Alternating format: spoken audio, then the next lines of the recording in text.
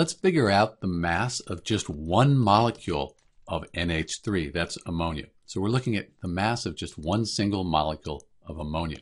To do that, all we really have to do is find the molar mass for ammonia and then divide that molar mass by Avogadro's number. So let's do that. Let's first find the molar mass.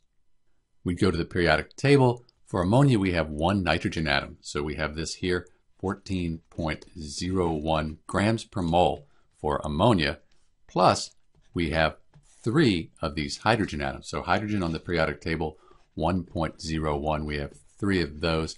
We add 14.01 to 1.01 times 3. We get 17.04, and the unit's grams per mole.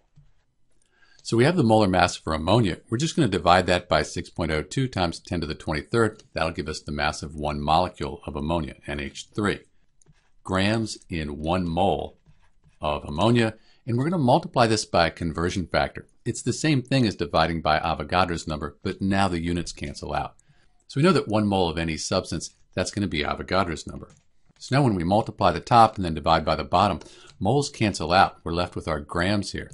So we end up with 2.83 times 10 to the negative 23rd, and the units, those are the grams there. So 1 molecule of ammonia, NH3, is 2.83 times 10 to the negative 23rd grams. And we know that it should be a small number. It should be really small since it's a molecule. That negative 23rd there kind of points that out to us.